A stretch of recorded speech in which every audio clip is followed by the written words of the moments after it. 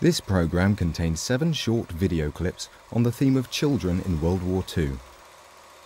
You can download the clips along with teacher resources and other lesson starters at teachers.tv.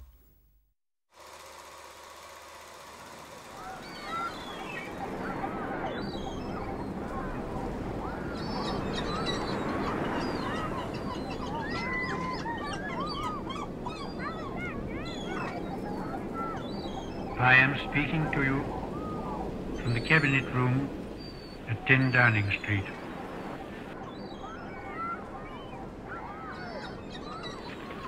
This morning, the British ambassador in Berlin handed the German government a final note stating that unless we heard from them by 11 o'clock, that they were prepared at once to withdraw their troops from Poland, a state of war would exist between us.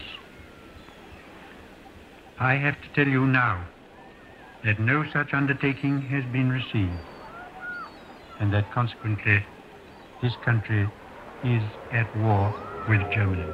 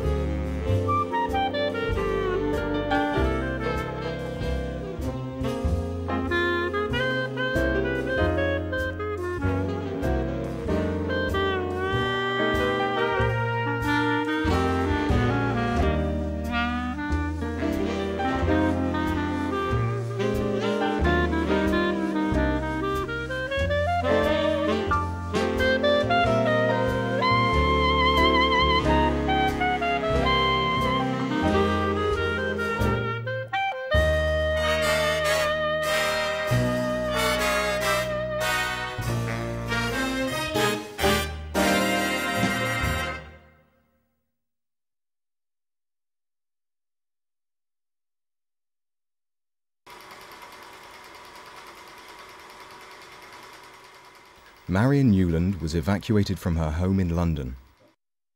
She was just 7 years old.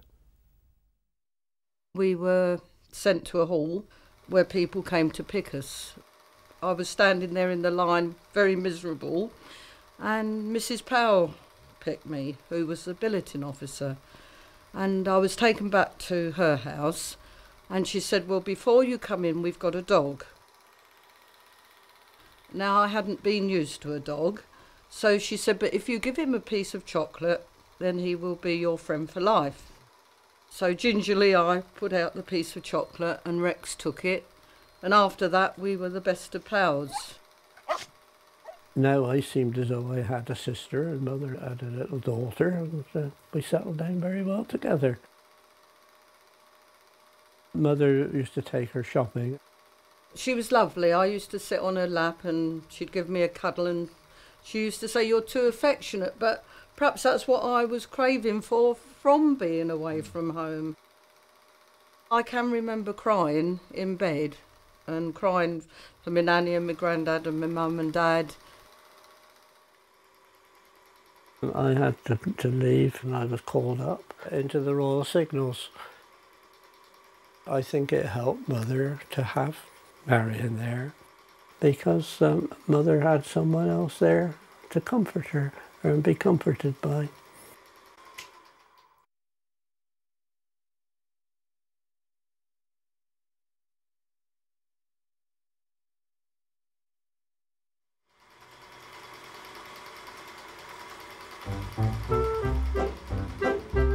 We are in the preliminary stage of one of the greatest battles in history.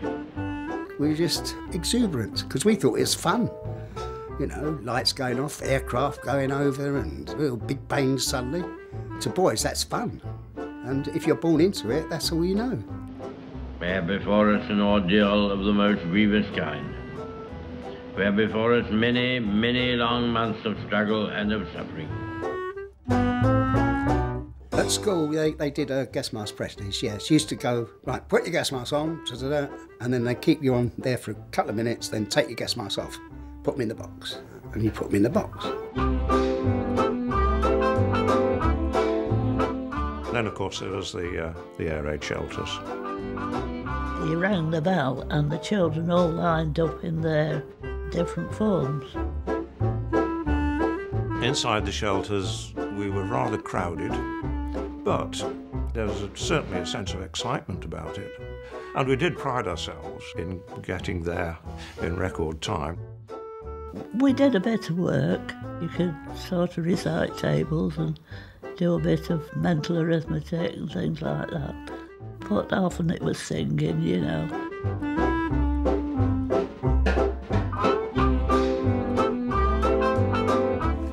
Oh, it's a real one. Ah, child size. Oh, I remember that smell. Oh God, that brings it back. That smell. Smell of rubber.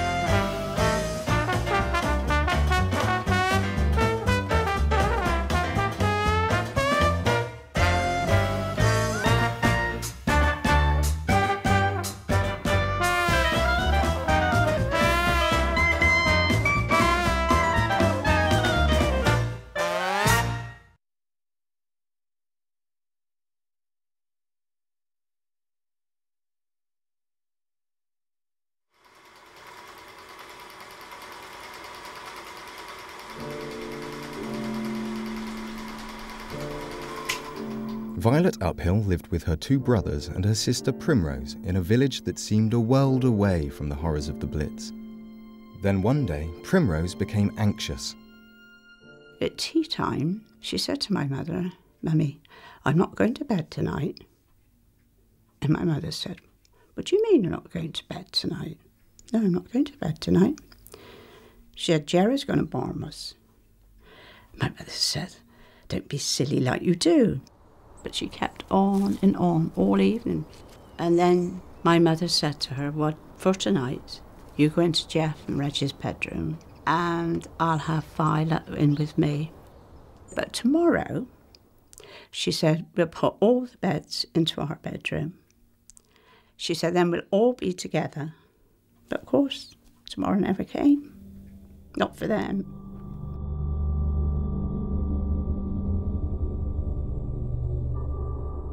Bombs hit us. My mother and I never had a scratch on us, not a scratch. Jeffrey was killed instantly, and then Reggie, he was killed instantly.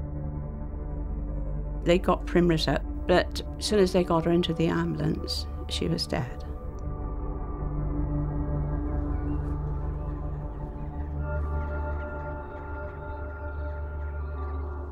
My mother had the three of them buried together. She wouldn't have them separated. And, that's silly. Anyway, as she had them buried together, of course, everybody in the village turned out. I can't go on.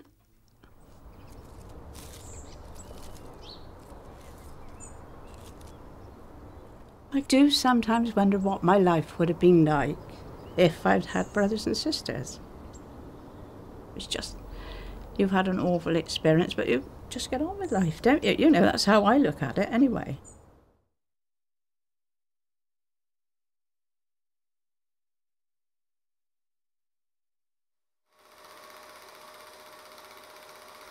The British Air Force bombed lots of German cities, including Stuttgart, where Wolfgang and Rainer Fritz lived.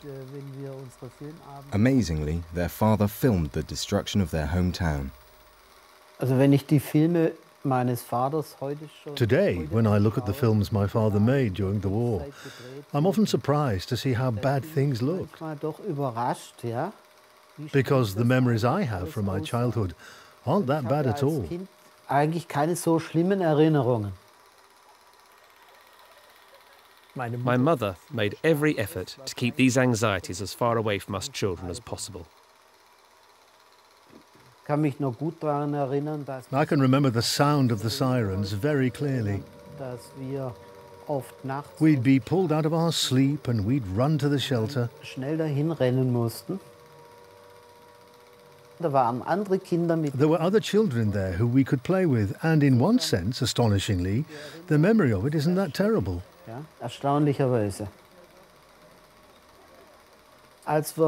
In the morning, when we came out of the air raid shelter, almost everything was on fire or destroyed.